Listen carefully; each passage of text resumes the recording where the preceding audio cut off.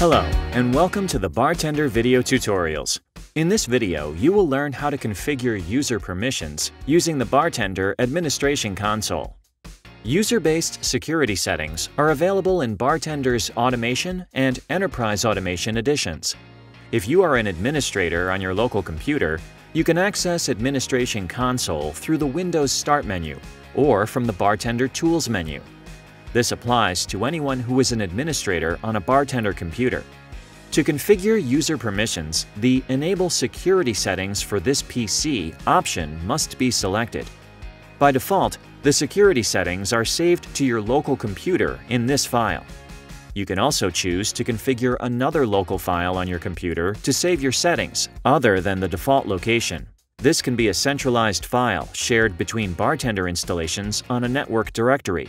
Or you can choose to store your security settings in the Bartender system database, where it will be centralized and shared across all the Bartender installations on your network.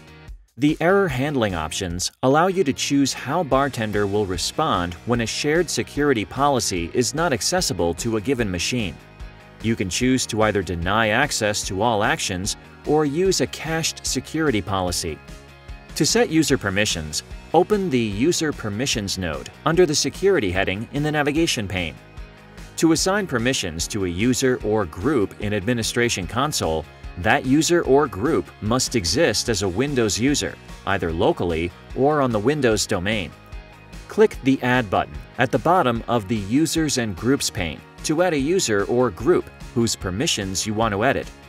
The Add User or Group dialog displays the list of available Windows users and groups that are available to you locally. If you are joined to a domain, you can select Domain to see the users available in your domain. Select the user or group you wish to add and click OK. You can remove users from the list by selecting them and clicking the Remove button. Permissions are listed by application for all of the Bartender applications on the right side of the dialog. Permission can be granted or denied by selecting the appropriate checkbox for a given action. The Deny action can be used to exclude one or more members of a group that is otherwise allowed.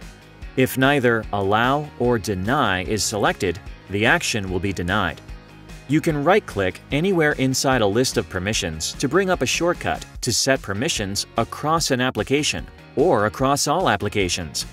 The top portion of the shortcut provides options that are application-specific. The bottom portion affects all Bartender applications. Once you have finished assigning permissions, click the Apply button. The When permission is denied, Allow Login Override option allows a user to enter a password for verification if that user has permission for the action in another user group. Once you have enabled security settings and set user permissions, Enterprise Automation users can enable logging to track a certain action in Bartender. A record for each time a user is approved or denied for an action will be stored in the Bartender system database and can be viewed in Bartender History Explorer. Enterprise Automation users can also set up electronic signatures. This verifies that the person trying to access a feature is the same person logged into that computer by requiring the user to re-enter their password when attempting to perform a selected action. To quickly recap, the Bartender Administration Console allows for configuring user permissions. Enterprise Automation Edition users can also set up logging and electronic signatures.